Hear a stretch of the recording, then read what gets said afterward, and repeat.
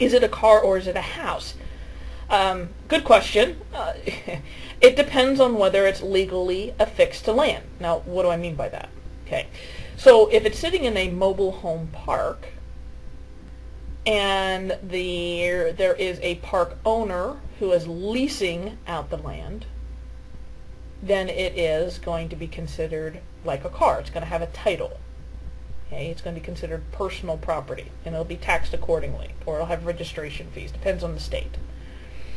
If it is in a mobile home park that is resident owned, now places where you might find this would be like your retirement communities. So where I found this very commonly occurring,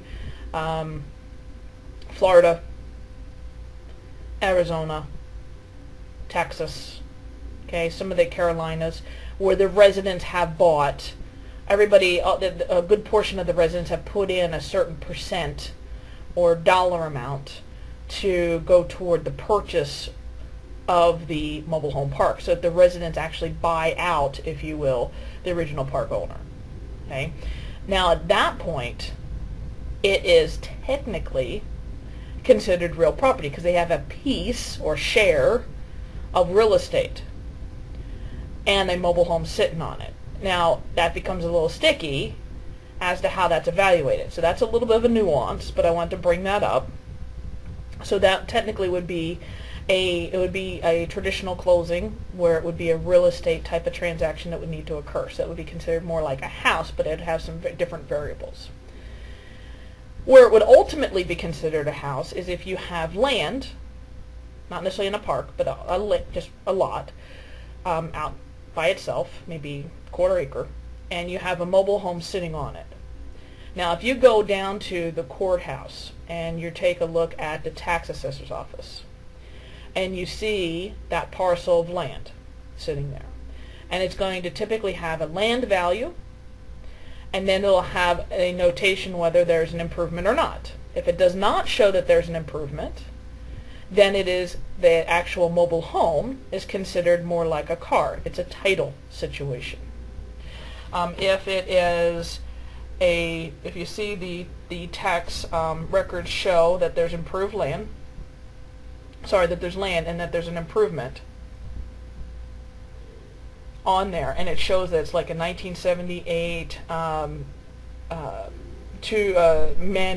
manufactured home, and it has the dimensions sitting there, and it might even have the serial number, then what you're going to want to do is that's going to be taken into consideration. So just food for thought, that's going to be taken into consideration as a real estate, so it'll be considered real property, and so it would be a deed transfer at that time rather than so it would be a deed transfer for the mobile home and also for the land together. Now, like I said with the prior one, where it was just the land and it didn't show that there was an improvement, then the land would have a deed and the mobile home would be transferred via title. Okay, so the mobile home in that case would be considered personal property. The land would be considered real property. So you'd have two different types of closings. In the other case where the land and the mobile home showed as an improvement, those two together would be sold just like your site-built house, and it would be a deed transfer. It would be considered real property and taxed accordingly. So how it's transferred, like I just said, it depends on whether it's considered title, so personal property, or whether it's considered real property. If it's considered real property, such as in the case where they have shares in a mobile home park, or the mobile home is considered an improvement on the land, that would be transferred like real estate, traditional real estate would be transferred. So there would be a traditional closing and there would be deeds.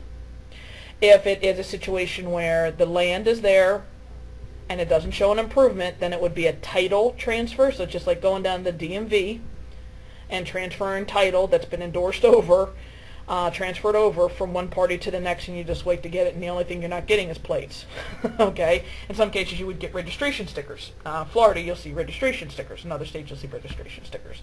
So hopefully that answers that question there.